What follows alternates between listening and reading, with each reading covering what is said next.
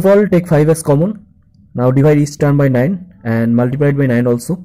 So 9 plus 99 plus 999 up to n terms.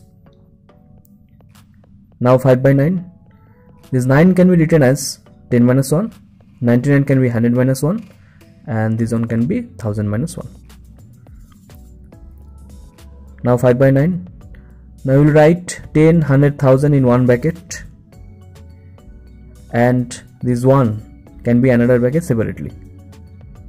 Next, 5 by 9. Now see one thing, this series 10, 100, 1000 in GP series. A is 10, R is also 10. So summation formula, A into R to the power n minus 1 by R minus 1. Number of 1 is n, so n into 1. Now 5 by 9 into 10 by 9 into 10 to the power n minus 1 minus 5n by 9. Now simplify, you will get the answer.